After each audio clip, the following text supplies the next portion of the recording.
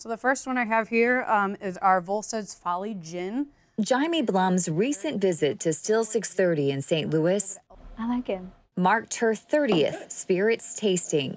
So right here I'm pouring our Missouri Bourbon for you.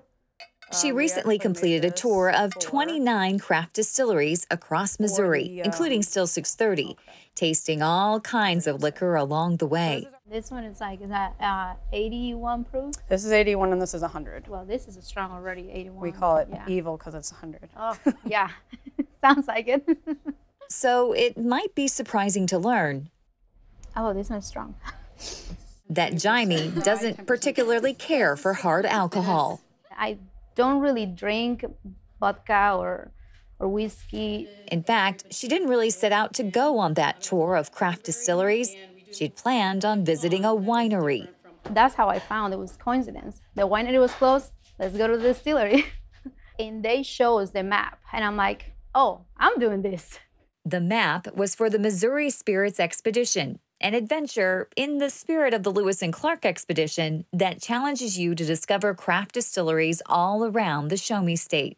Everybody's done a trail, and other states are doing trails and stuff. It's all played out. A trail has a beginning and an end. An expedition is something that you kind of weave and determine on your own.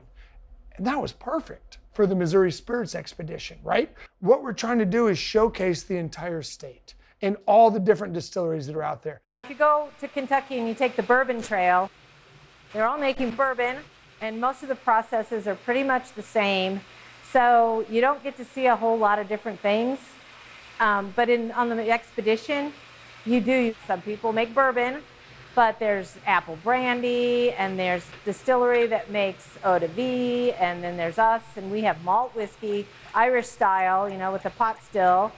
And there's just all these different expressions of spirits around the state. So it's kind of neat to be able to introduce people to all the possibilities at the same time. The sizes and stories of the distilleries on the expedition vary as well.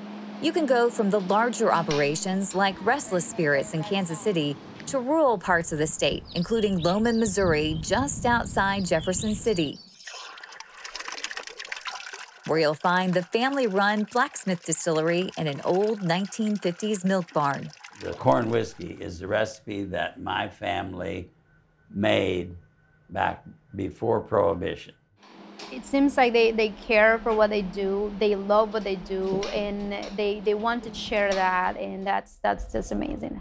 Seeing someone with that passion for something, it's amazing. Now you know why someone who doesn't really drink liquor became obsessed with visiting every distillery on the expedition map. For me, it's not about let's go and have drinks in all these 30 places. It's let's go and meet these towns and then see how people do things. And once you go to the first 2 or 3, you're like, oh, but they're different. Oh, I wonder how these people made their own stuff. You know, you go for the distillery, but then you get to experience what's around. There's really small towns that I will never even think of going, that I'm like, I will never see this if it wouldn't be for this.